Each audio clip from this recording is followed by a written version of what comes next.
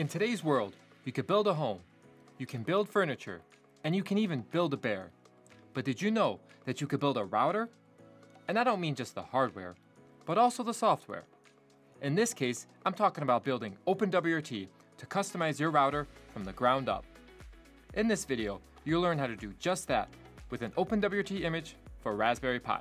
Welcome back to Dev Odyssey, a developer's journey through IT, where I cover tutorials and reviews of IT tools and technologies. I'm your host, Orest, and in this episode, we're building a custom image of OpenWrt for Raspberry Pi. You might be wondering, why would you build a custom image of OpenWrt? Great question. With a custom-built image of OpenWrt, you can pre-configure your router so that it's ready to go out of the box. All you have to do is power it on. If there are any configuration changes that you have to do afterwards, a custom image reduces post-deployment configuration time. Custom images also make upgrading a breeze. Upgrading with a custom image lets you add packages and new configurations to your existing instance during the upgrade process without using opkg. To build OpenWrt, you will need the following: a Linux GNU-based operating system with at least 2 GB of RAM and at least 25 to 30 GB of disk space. While I didn't find the requirement for CPU cores, I'd recommend at least a 4-core processor. For this demonstration, I'll be using a Debian 11.2 VM with 8 GB of RAM, 50 GB of disk space, and 4 CPU cores. Let's build a custom OpenWrt image together. To begin, we'll first log into our local Debian virtual machine using SSH. This is the easiest way to proceed, as the complete build process will be done all via the terminal with no need for a GUI. Since this is a local VM, I should not have any connection issues either. Just to show you, here's my Debian virtual machine in VMware Fusion.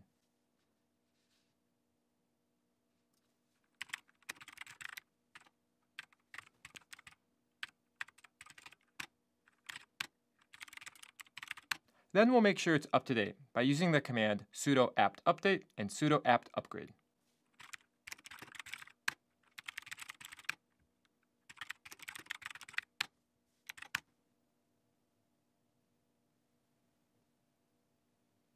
Now that our VM is up to date, we're ready to install the necessary build packages. I won't list them out, however, you can find them in the link in the description below, along with the rest of the build instructions.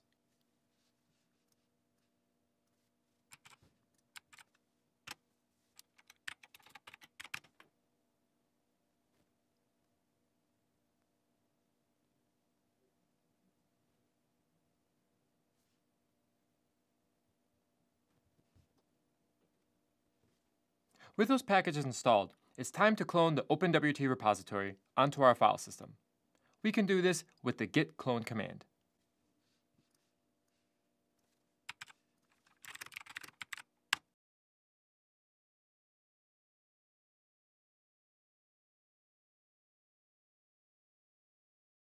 Now that we've cloned the repository, we're ready to continue our preparations.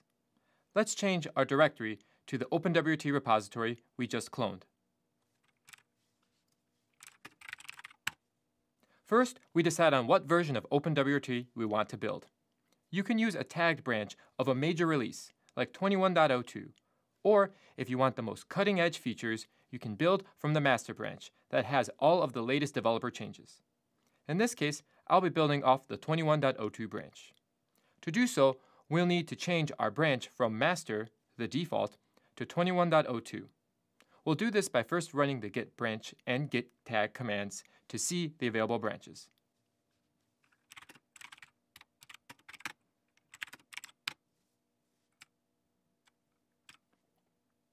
Once we see the tagged branch we want, version 21.02.2, we'll change to that branch by using the git checkout command.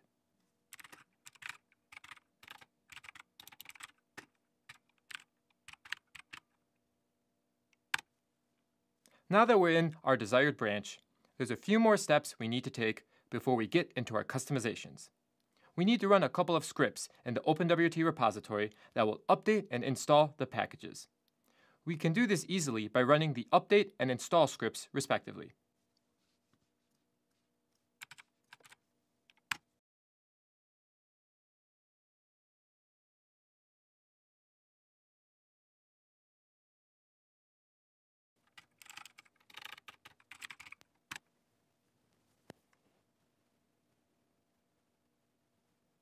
Once complete, we're ready to customize our image. To do so, first run the make menu config command. This command loads up a terminal GUI program that makes it very easy to add, remove, or change configurations for your image. Loading this up for the first time may take a while. After then, it loads up almost immediately. Now that it's loaded, we could start selecting our packages and making changes. First, we choose this target system. We do this by navigating with the arrow keys, pressing Enter to enter into submenus, and pressing Space to select.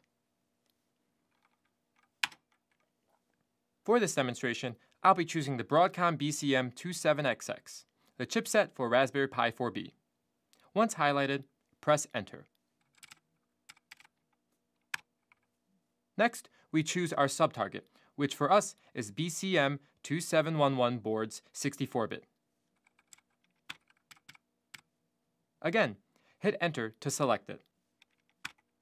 Lastly, our target profile will automatically be Raspberry Pi 4B 400 4CM, exactly what we want. Next, we'll configure our target images. Once in here, we choose our file system and the size of our build target so that it inflates to the correct size when starting up OpenWrt on the device after flashing. I'm using Squash FS because of its benefits of being a read-only file system, helping to preserve the integrity of the storage media, but also allows you to reset the device if you need to, back to the original custom firmware you're creating here. However, if we want to build an ext4 image, we can also select that option and both will be built. In this case, I'm only choosing Squash FS, and we do so by pressing the spacebar. For the image options, we have the kernel partition size and root file system partition size. I don't modify the kernel partition size, but for the root file system size, I modify that to the size of the storage on my target device, whether it be a memory card or flash drive. I couldn't do the exact size of the card, as you have to take into account the kernel partition, but I do roughly the correct size, minus a couple gigabytes, to be sure the flashing process works correctly and does not complain of the file size being too large for the storage media. Hover over the root file system partition size option and press Enter. For 32 gigabyte storage media, I do 30,000 megabytes for the root partition size. Hit Enter to finish, and then select Exit at the bottom, and press Enter once more to return to the main menu. After this, we move on to selecting the packages we want in our build. As an example, I'll add the package for the USB Ethernet adapter I used when building the Raspberry Pi router, along with a package that enables hardware interface devices like a mouse and a keyboard for use with our Pi. To easily find these packages, I can simply search using a Vim-style syntax by clicking the / key and then typing out the name of the package. First, I'll look for KMod USB-NET A6AX88179 by typing it out.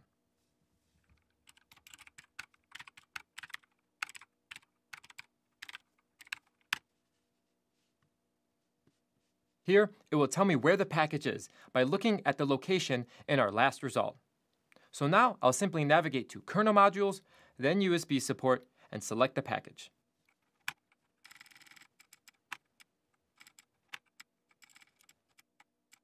To select the package, we highlight over it, press space twice to select it with an asterisk.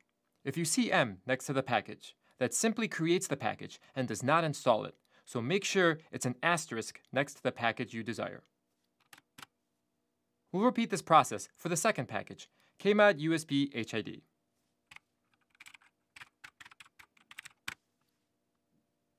After searching for it, we find it under the same location, Kernel Modules, USB Support.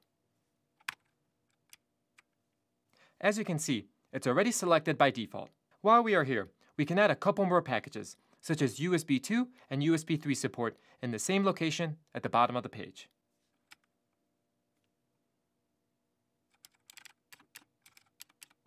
Last but not least, we cannot forget about installing Lucy. We can do this by going back to the main menu, then navigating to Lucy and Collections. Here, we want to select the packages Lucy and Lucy SSL for HTTPS support. This process can be repeated for any packages you know will be necessary in your deployment. If you're curious about the more advanced things you can do, then watch these next sections. Otherwise, you can skip to the build phase. To exit menu config, we press the right arrow key to highlight exit and hit enter. Repeat this process until you are prompted to save the configuration and then press enter to save.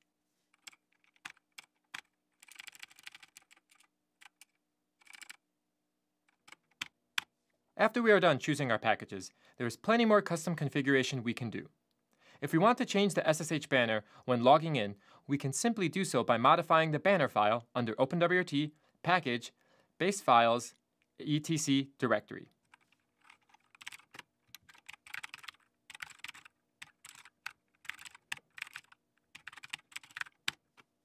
Here, I will change the word wireless to cellular.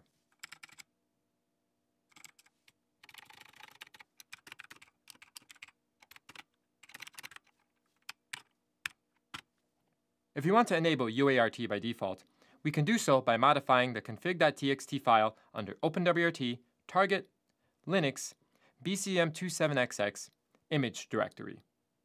In the config.txt file, add the entry enable_UART equals 1 and place it under the Place your custom settings here comment.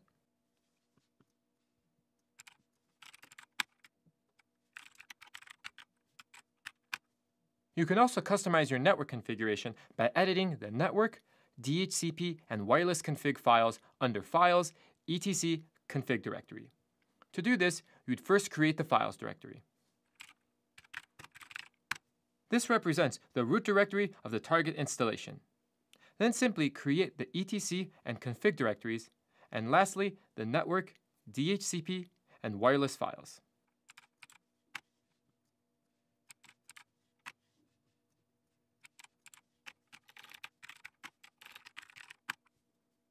The easiest way to do this is by creating your desired network setup on another OpenWrt instance, copying over those files, and adding them to your build here. Unless you need a specific network configuration upon deployment, I will hold off on network file configuration until after the deployment and let the normal configuration auto-generate. For the sake of example, I will paste in here a custom configuration for each file. The custom network file will set the default network to 192.168.2.1. The custom DHCP file will start the network range at 10, and the wireless config file will be from my Raspberry Pi router video, where the default SSID is Raspberry Pi.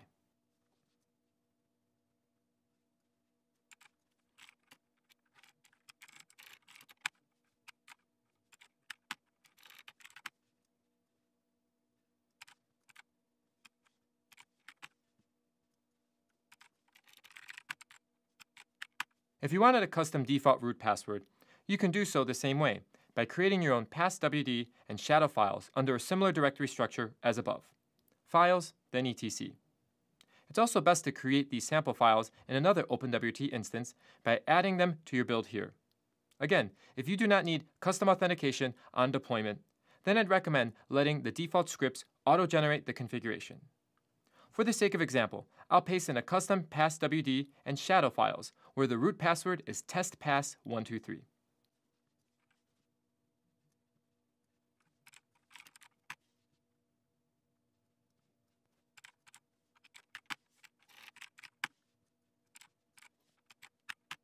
While you can do the customizations above, it can possibly cause conflicts with auto-generated settings during initial boot of your deployment. That's why the OpenWrt team recommends using UCI defaults to incrementally integrate only the required customization. This helps minimize conflicts with auto-generated settings, which can change between versions. You can do this by creating a 99 custom file under Files, etc, UCI default directory. This doesn't come without its own risks as well, as you can overwrite existing values. However, you can implement checks to be sure you don't. Since I already have done my customizations above, I will not be covering this process. For an example, refer to the OpenWrt docs linked in the description below. Before initiating the build, there is one more place we can configure changes. That is in the kernel, by using the make kernel menu config command. Generally, most of your configuration will be done in menu config. However, if you need to make kernel customizations, you could do so here. Since this process is effectively the same as make menu config, and I don't have any kernel changes, I won't be covering this. Now, with all the configuration changes complete, we're ready to proceed with the build. To start the build process, we simply run the command make-j, then the number of CPU cores you have plus 1. Since I have 4 CPU cores, I'll use 5. This allows for faster build times. After we run this command, we're going to have to wait a little bit, so take a step away from your computer, grab a snack or a drink, and enjoy the show.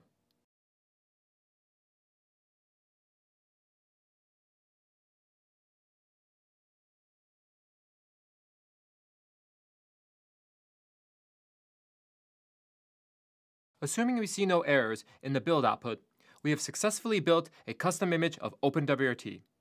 To find your final images, we navigate to OpenWrt, bin, targets, BCM27XX, BCM2711 directory.